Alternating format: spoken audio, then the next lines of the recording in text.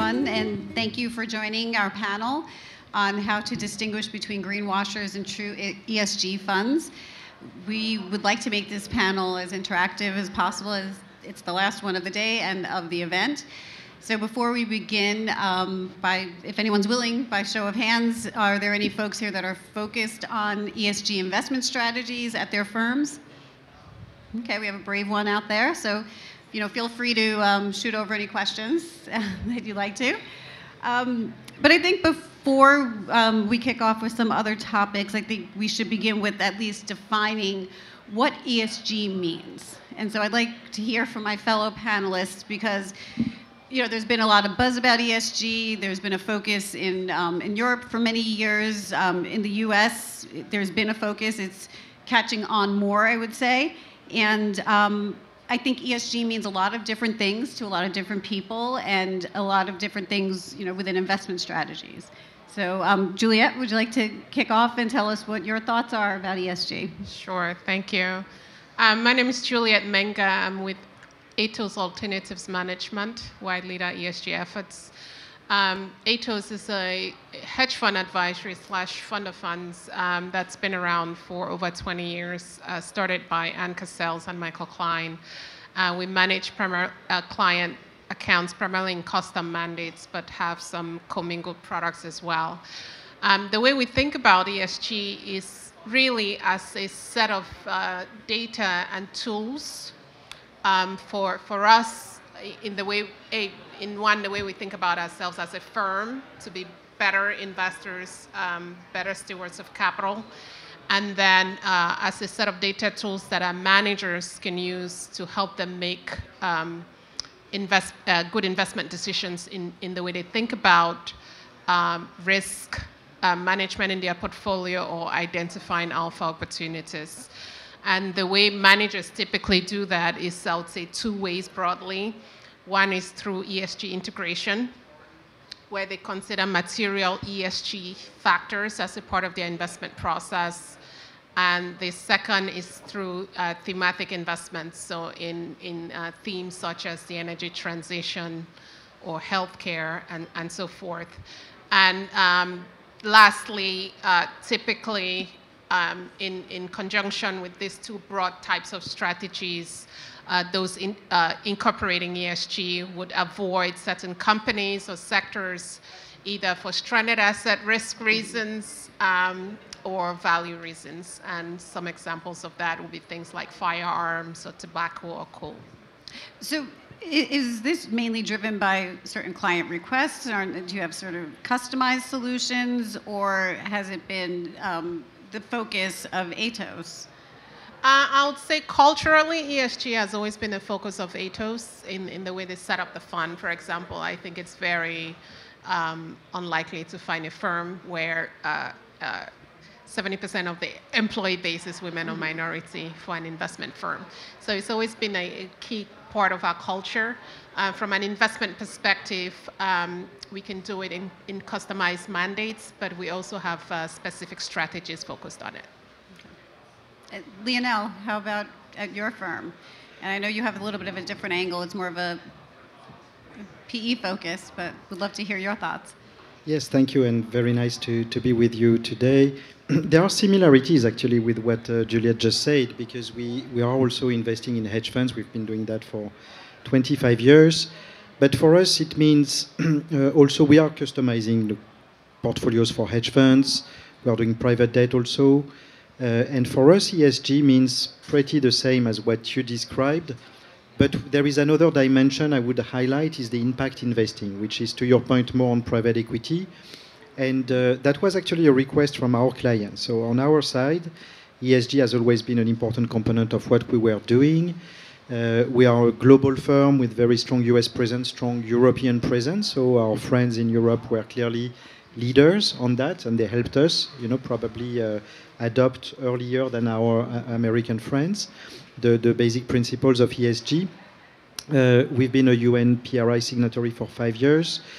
But our clients came to us, European clients predominantly, and said we would like to invest in impact investing. And there is a big difference between impact investing and ESG, because ESG, it's more around principles. Impact, it's about really measuring, assessing the impact if you hadn't been there. So ESG is the way you do things. Impact, if you're not here, what would have happened? And the difference is your impact. And that has to be measurable. And in Europe, of course, you see a lot of what is called SFDR Article 9 funds, much more than here. You see even Article 8 much more. We estimate that probably in the asset management world in Europe, you have close to 1/3 of the funds who are qualifying as Article 8. It's very difficult to give a precise number, but let's say between 25 and 1/3, 25% and 1/3. But impact investing, we've decided to do it by investing in Europe, in different countries, because it's really very different depending on the type of country you invest. And you need diversification. What we are offering, it's a very high quality access to an asset class, I would say, to our clients. And we have put in place partnerships to independently measure the impact of the companies we invest in versus the objectives they are doing. So we'll give more details later on, but we make a distinction. We're not saying one is better, they are just different and very complementary. Okay. So I do have a question that's, for all the panelists, and just very curious because you did bring up sort of the difference between ESG and impact, and very recently there was a piece, I think it was in the Financial Times, that was titled RIP ESG. And the tone of the article was, have we distorted what ESG means? And do we have to perhaps redefine that? And so I'm just curious, Jake, from your perspective as a data provider, or data, doing data analytics, like what are your thoughts there about the definition of ESG? Well, it's very nice to be here in person, and much like Lionel, our notions around ESG focus on our interactions with our clients. For the better part of 2 years, we've been developing our own framework for scoring agency RMBs, and it came from gaps we identified from the existing regulatory bodies, for existing government-sponsored enterprises. So ESG to us was really about a conversation and engagement with our clients and providing that need. Now, I can't answer that exact question, and I don't know how in fact it scopes it out, but I think ESG keeps evolving, and these notions will keep evolving, so we try to keep flexible and keep those conversations ongoing. So Ima, you deal with a lot of different asset managers, and your firm has acquired so many different businesses over the years. What are your thoughts? Yeah, so hi everyone, my name is Ima. I co-lead our efforts at Franklin Mutual Series around ESG and sustainability. Our fund has a background in deep value public equities investing. We also do some privates. So I would say, my lens is a bit different because I'm on the public equity side, and we also have a deep value investment bias. And if you look at a lot of ESG market, it's been a lot more growth kind of driven funds. So that's kind of the first thing I'll say. But in terms of RIP ESG, I look at it more as a journey, right? And if you look at a lot of people in the financial service industry, it's still a very new word. It's new verbiage. So I think it's difficult to have a fight about something that's so new and undefined. But is it really new? It's not, but I think the emphasis and the awareness of it is new because we are seeing real world effects of us not really considering those things, right? So I think that's the gap, is that when as I look at this market, I think it's really a mismatch of expectations, right? And I think the clients have a very specific expectation of what sustainability is, even though it's undefined, while the investment industry has a very different idea of how to fit the need to have performance with ESG outcomes. And I think that's where a lot of the regulatory and the guardrails will come in, because it will give us, room to play depending on where you can optimize, when we know, okay, this is what impact means in the market. This is what ESG integrated or ESG focus means in the market. But to get from point A to B is always going to be a journey, right? Because a lot of people increasingly realize they have a lot of skin in the game and a lot of at stake to get this done.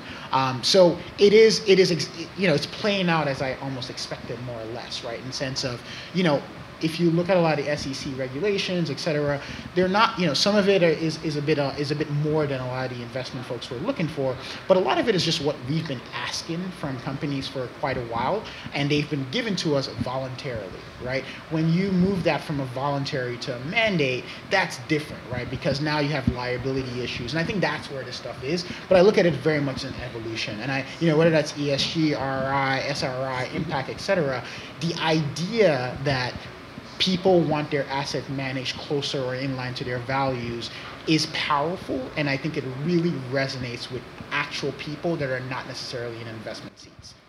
Great. I just want to check in with the crowd. Does anyone have any questions or any input?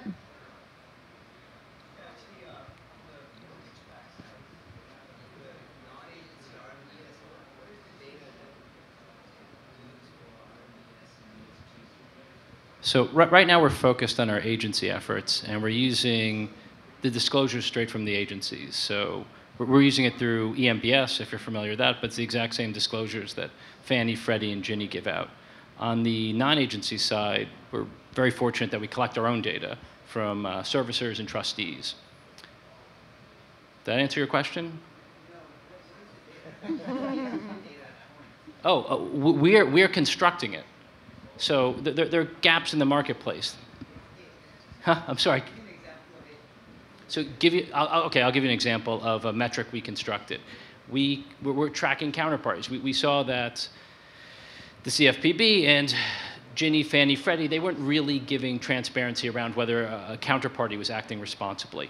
So we could look at that, and it's gleaned from this everyday available agency disclosures. And one concept was, one dimension of our metrics was, is a lender systematically giving rates above and beyond what can be described from the collateral characteristics and the prevailing mortgage rate in the marketplace? So if a lender is doing this, and we're not talking about one or two loans, we're talking about they're doing this across their entire book of business, we're flagging this as some sort of indicative of predatory practices. And that's what we're pushing into the marketplace as a monitoring metric to allow proactive decisions. But I think if you kind of listen to what he said, he's constructing what are going to be the data sets that are going to be used in that subsector, right? And I think that's where a lot of the market is we're still kind of constructing a lot of the backbone of how we're going to kind of manage this place. So, I don't think that nuance kind of comes out in the media or a lot of the articles that are written, and I think that's unfortunate and missed, but, over time. Which brings up a really good point with the title of this panel, the greenwashing. Is it, are these, yes, I'm sure there are folks out there that are intentionally greenwashing, but with, the recent events and, the speculation, the SEC's focus, is it really a point of greenwashing, or in some cases, is it just a lack of knowledge or understanding, or this sort of formation? Maybe I'll take a first crack at that. There is a ton of misunderstanding on what ESG is, at least if you just look at the headlines. One example of that is the focus on ESG ratings, right? So most ESG ratings, especially from the very big data the largest ones, will tell you how a company is run. It doesn't necessarily tell you how sustainable that company is in terms of from a thematic perspective. For example, a firearms company may rank well from an ESG perspective if it treats its employees better than other firearms company. So the score itself doesn't really tell you a lot about how sustainable that company is or their impact on society. And I think, but if you look at the headlines on some of this, that's where the focus is. But the issue related to that, as an industry, we haven't done much to help with that because we have all these passive ESG products, right?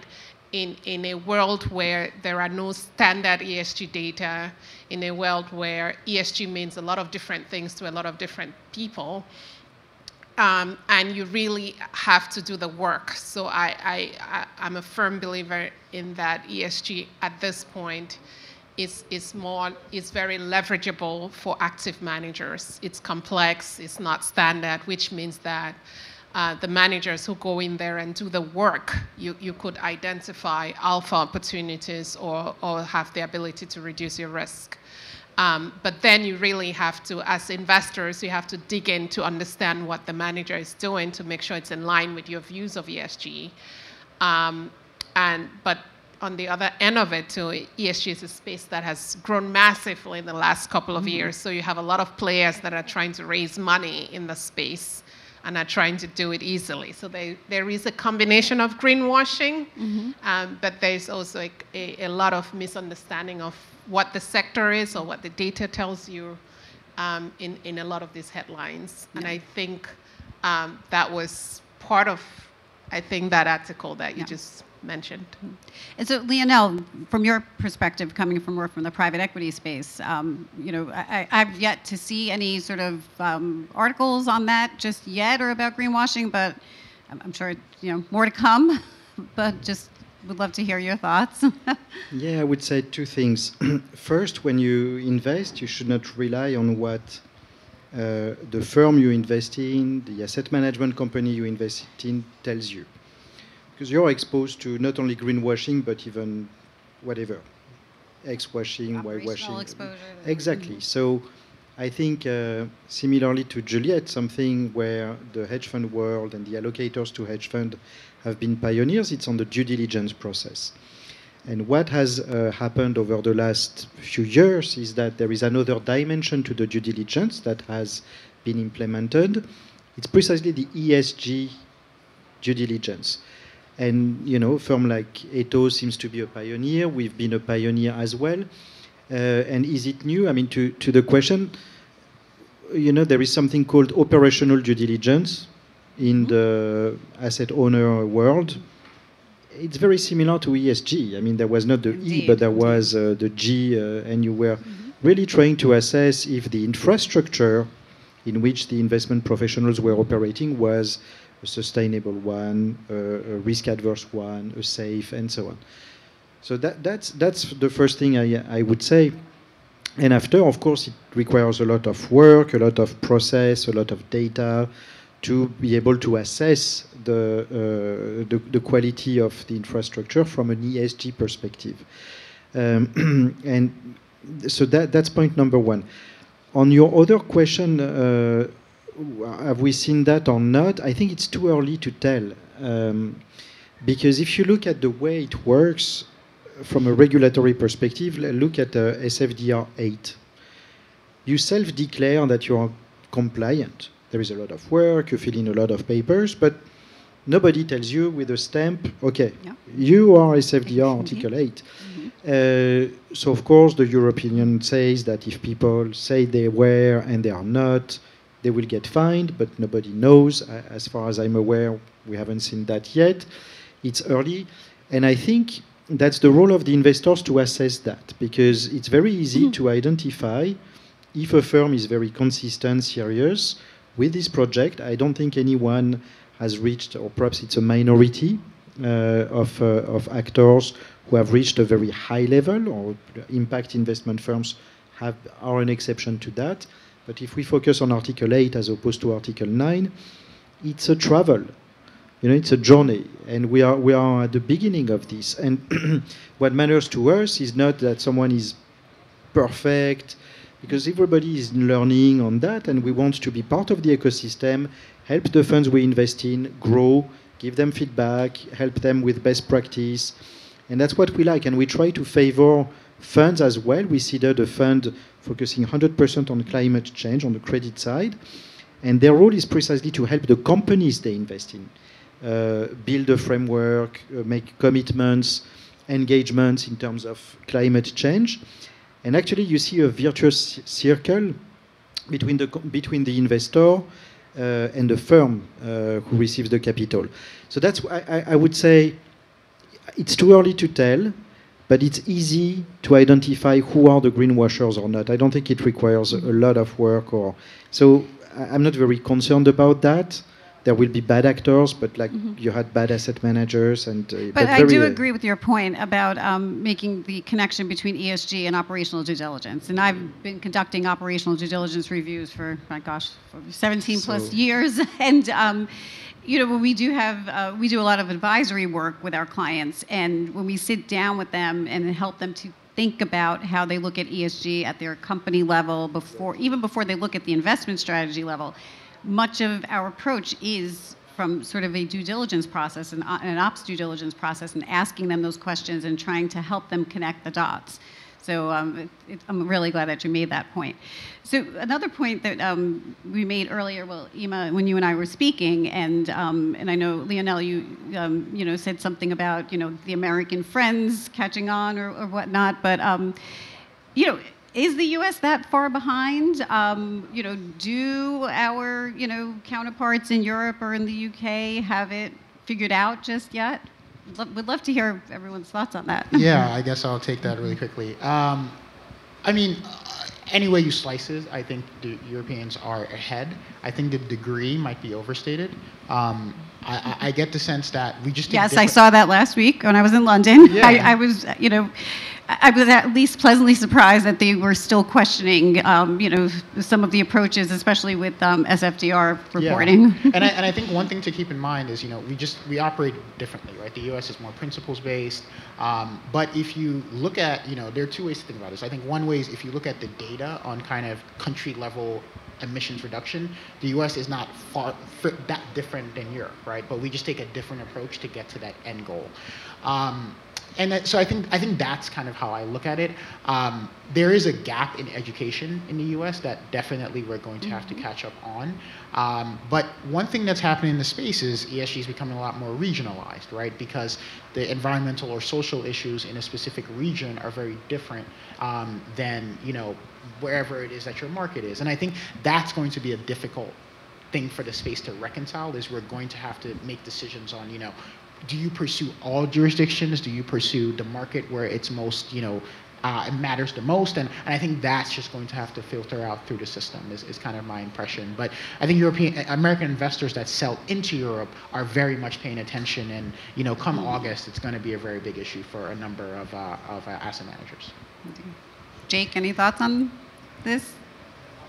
Not on necessarily the points that Emma just raised, but Juliette, Lionel, Julianne, you raised sort of a buyer beware model. And don't you feel that kind of limits the scope, the scale at which this can go, and makes it much less impactful to the general principles that ESG is trying to accomplish? I think that's hard, right, in the sense of we're almost trying to fit in something new into our current model while simultaneously trying to change aspects of that model, right? So it's difficult, right? Because I think it probably overshot, right? Where you're trying to build an infrastructure to run a certain strategy or run certain things, but everyone sees the opportunity there, the risk as well, but most people see a lot of opportunity there, and everyone rushes into it. So I almost look at it almost like SPACs in the last year, right? Where everyone said, oh, all I have to do is consider ESG. Cool, I can consider something, right? What does that actually mean? We don't really know. But if that's the threshold, people will play, right? But once you change it, people will then have to adapt to that new threshold. But I don't get the sense that they are, try to be manipulative or anything. It's just where the space is and what you can get away with. It's kind of but the lack of uniformity, the lack of standardization means you can hide almost anywhere. You can label things. This greenwashing concept, in many ways, in my view, comes about because there really aren't independent assessors, auditors, tying people down to a key set of standards. And of course, I want you to buy my stuff. But whoever the winner is, those should be the standards, and anyone else who tries to measure it should measure it more or less in the same way. And I think we're going towards that direction, right? Other than, the SEC stuff is a proposal, right? They put out a certain number of things. They're going to get comments, and hopefully we meet somewhere in the middle. I think an ideal scenario probably is nobody's happy, right? The ESG people aren't happy, the non-ESG people aren't happy, and it's somewhere in the middle, right? But, that's my opinion. And to be clear, I think the way you say it, it might look like, oh, there are no standards out there. So there is a lot of standard-based organization, right? Yeah, There's a lot of best the practices. SASB, the GRI, the TCFD. So many different frameworks. So there is a ton of frameworks, which I would say that the way we see the best managers integrating, and then there's a ton of third-party data providers, right? So the ones like Lionel mentioned before, it's very easy. If you've been doing this for a while, it's fairly easy to spot greenwashing because the managers that are integrating it well, they're using a combination of these frameworks, they're using a combination of these outside vendors, and then enhancing it with their own tool and the way they think about investments in a way that is authentic. So between the investment due diligence, between the operational due diligence, it's not that hard to spot greenwashing. But like everything else in investments is not easy, right? If it was Back easy, to doing your homework. You have to do your work. You have to, it's not easy. You have to do the work. There's no way around it. We can't say, we're just not in a position where you say, oh, you integrate ESG, yes or no. It's not a check the box exercise. And there is just, and I don't think it will be for a while, as really it shouldn't. But I think a way to protect the investments against this greenwashing is also to test the alignment between the different stakeholders. You know, we've been discussing in the asset management world alignment between GPs, LPs, and you have a lot of ways to align interest. And I think we are just at the beginning of that. But in the impact investing side, what we've seen, for instance, and it perhaps easier because to your point, when you have hundreds of thousands of data and so on to analyze, to make consistent, that's a different exercise. We are not in that world. We are just investing in funds who invest in companies. They don't have 1,000 companies. They might have a portfolio of 15, 20 companies, sometimes a bit more.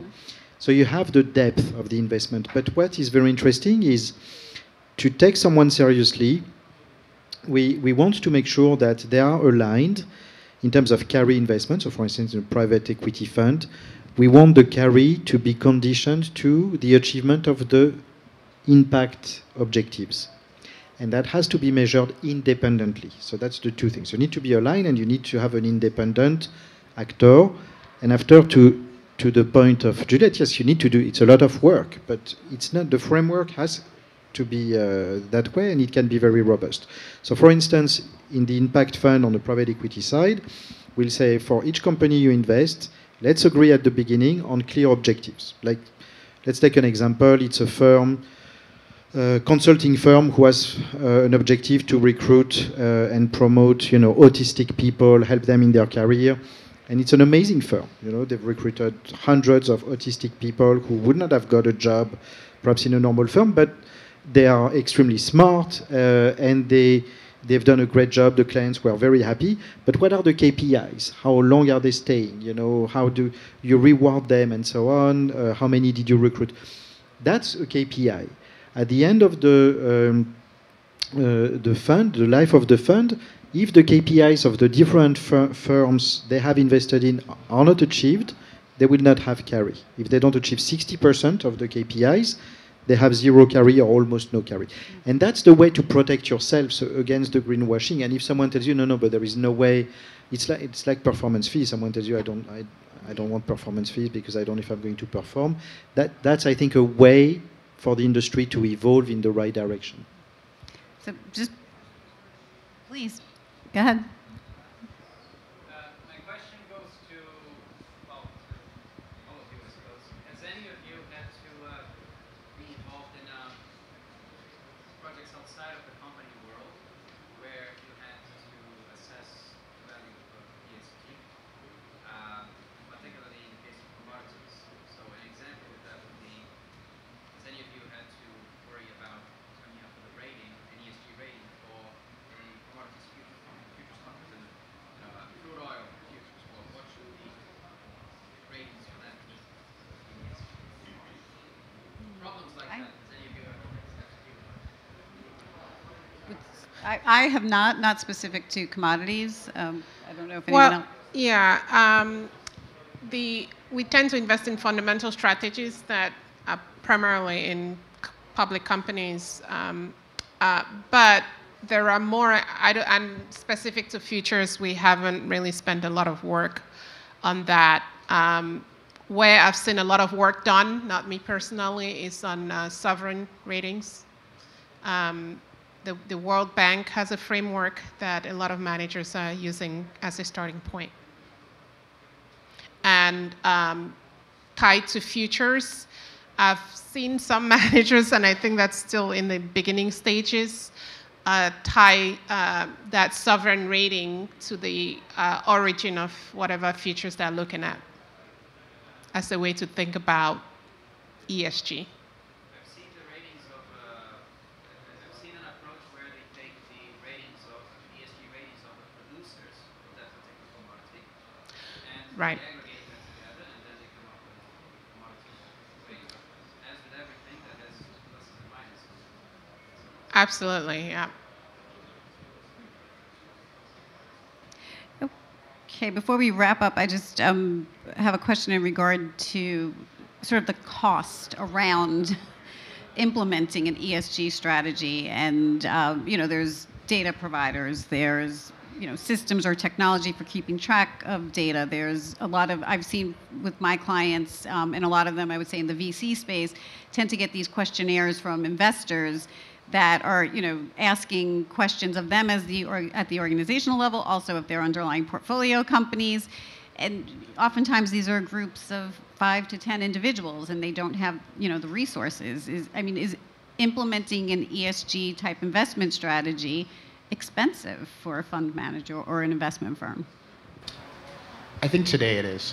And I think it's, you know, it's like any cost curve, right? I think as you come out of the gate and you're trying to kind of build that infrastructure, it's going to be expensive. I think this is one of the downsides of the heavy regulatory approach that Europe has taken, right? Is that it probably helps incumbents more so than it helps some of the, you know, medium and smaller players, at least today.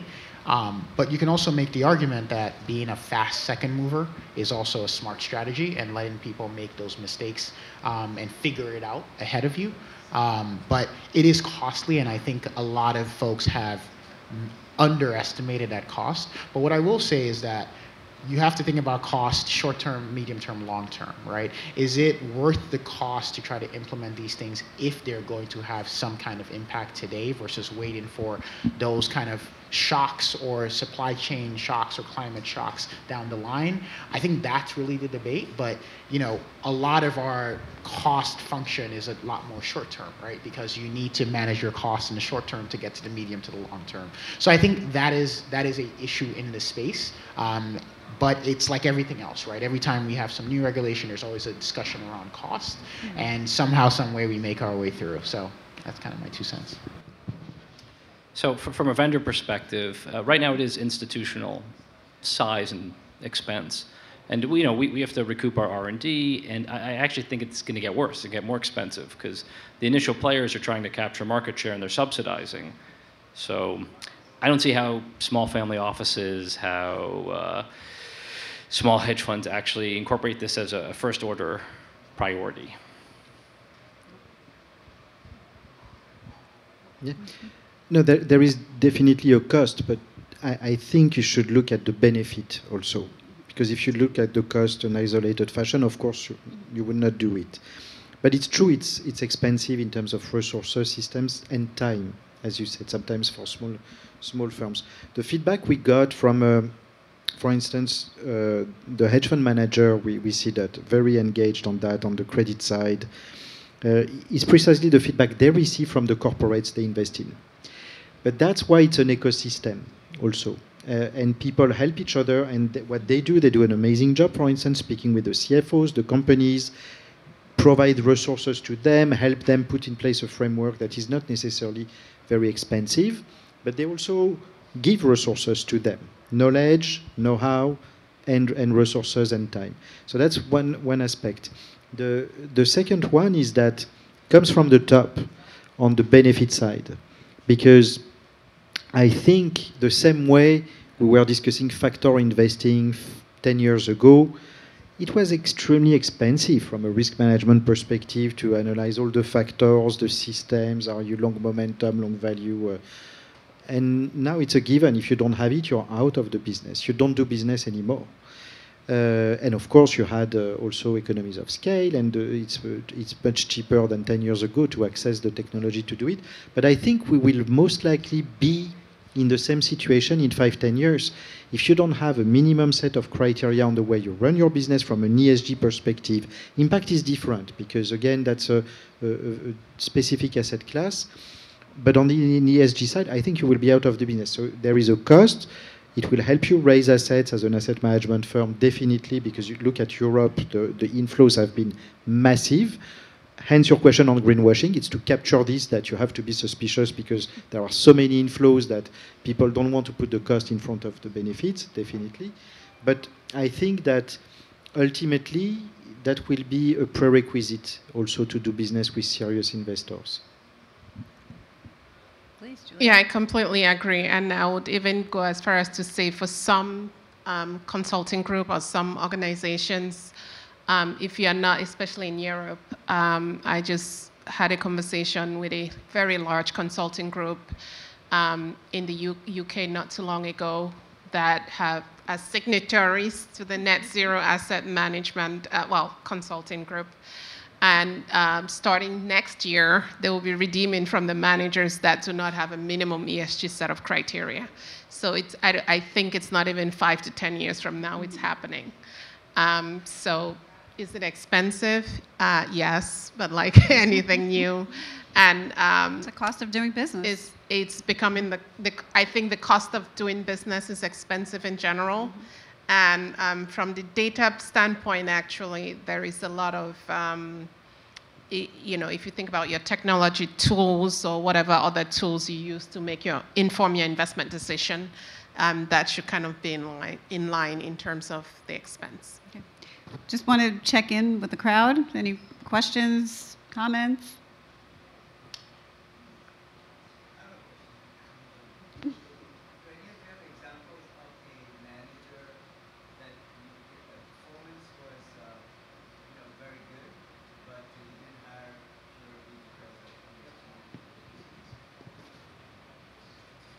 I didn't catch the last part. A manager, example of a You said the manager, performance was good. right, the performance was very good, but you fired them because of ESG concerns. Oh, okay. Well, so, Or you can do the flip side.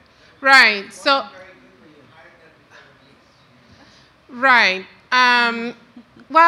Frankly, we don't even need to dig into specific ESG concerns to have to fire a manager who has good performance. If you have good performance and we think there are ethical issues in terms of cultural issues, for example, we will let you go. So that's, there is a minimum standard for behavior or there is a change in the strategy, in the way that we did not underwrite, and that we think is quite different from what we underwrote as a strategy, and we're not comfortable with the set of people that are taking care of it going forward, and that's a good example to let go, even if performance is good. So there are many reasons, including ESG reasons, why we might get out of a manager that may be doing well, because if we don't think going forward it's a good fit for our portfolios.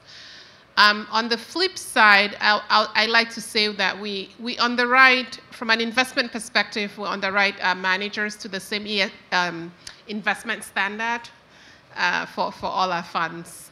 From an investment perspective, we do not believe that you need to give up returns to incorporate ESG. In fact, it might be flipping the other way. If you are in certain sectors, for example, anything relating to the energy transition, and you're not thinking about some of those issues, you're probably not a good steward of capital. Okay, well, thank you all